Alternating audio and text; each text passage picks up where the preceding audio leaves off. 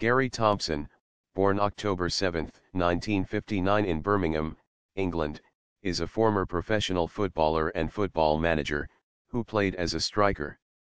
He began his 20-year-long career at Coventry City as a trainee and earned his first professional contract at that club.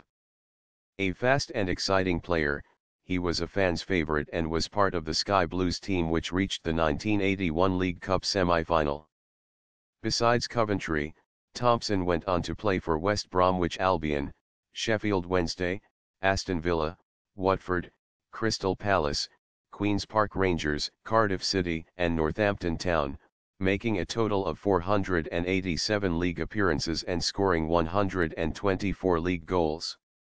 Although he spent several seasons as an inventive and influential player at top-flight clubs, he was never selected for the England international squad, though his name was regularly mentioned prior to call-ups. His non-selection is thought to be because he never played for any of the more illustrious top-flight English clubs rather than a lack of international class ability. After retiring as a player, he became a coach and in 2001 he took over as caretaker manager of Bristol Rovers following the sacking of Ian Holloway.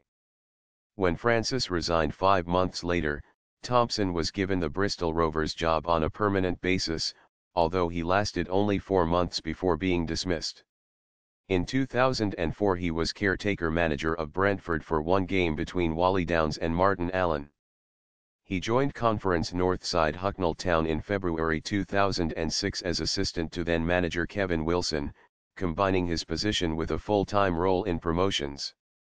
With Hucknall struggling financially, Thompson was released from his contract in December 2006.